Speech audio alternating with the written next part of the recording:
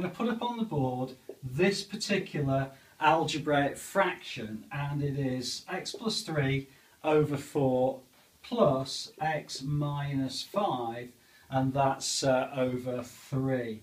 Okay, now they generally with these types of questions they give you one word, and what they actually say is this: simplify. Okay, so they're looking for you to simplify that. Well, we're going to use exactly the same ideas that we've done before. So if you look at something like that and just kind of ignore this x plus 3 and this x minus 5, what you've got there is something that we could write as a quarter plus a third. Well, hopefully you'll be able to do that now, because what you've got to do is convert these bottom numbers to the same number. Practically what we do is we multiply this by 3 and we multiply this by 4, and that becomes a bottom number of 12. The thing about that is, as you've already come across as well, is that if you multiply the bottom of the fraction by a number, you've got to multiply the top by 3 as well. And this one, we've got to multiply the top by 4. And that's exactly the same process that we're going to go through with this algebraic fraction.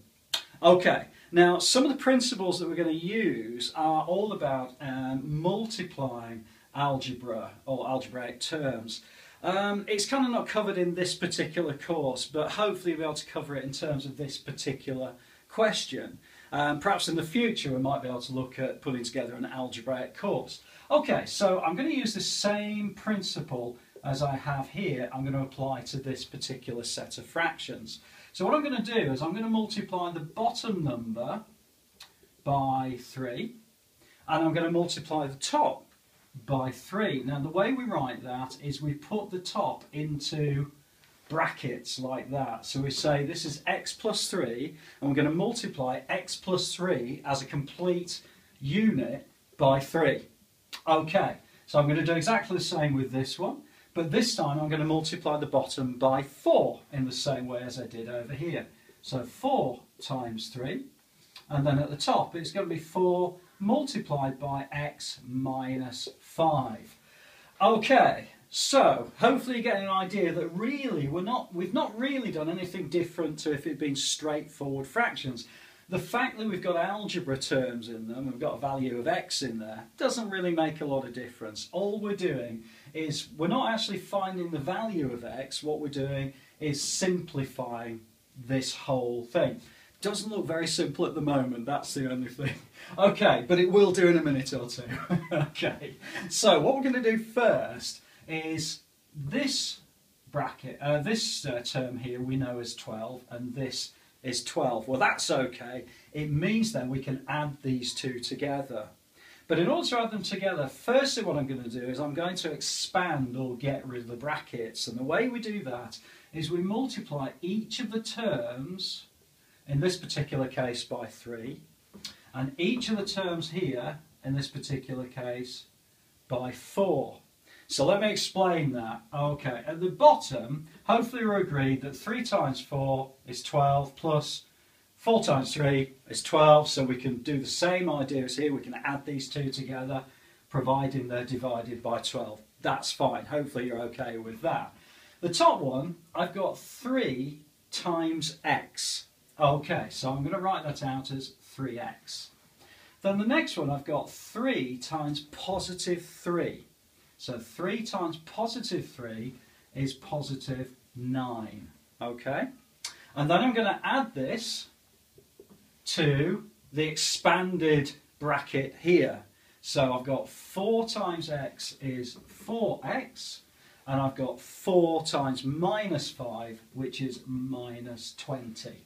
Okay, now as I say, we're not really, in this particular instance, we're not really working out the value of x. What we're doing is just simply simplifying it. Okay, so we're going to simplify this. And the way we do that is we gather up like terms. So I've got 3x here, and I've got 4x here. So 3x plus 4x is going to be 7x. Okay. Then I've got plus 9, and I've got minus 20. So plus 9 minus 20 gives me a negative 11. And that's divided by 12. Okay, that's the answer. So what we've done here, I appreciate there's two areas that you might not be familiar with, and they're the two bits in the middle. This first one is where we multiply out the brackets, but hopefully you can see what I've done there. And then the second bit that you might be less familiar with is gathering like terms. It's called gathering like terms, and that's exactly what we did on this particular bit. So other than this and this, the principle of dealing with algebraic fractions is no different to everything else that we've been talking about in this course. Okay, I hope that's been alright for you.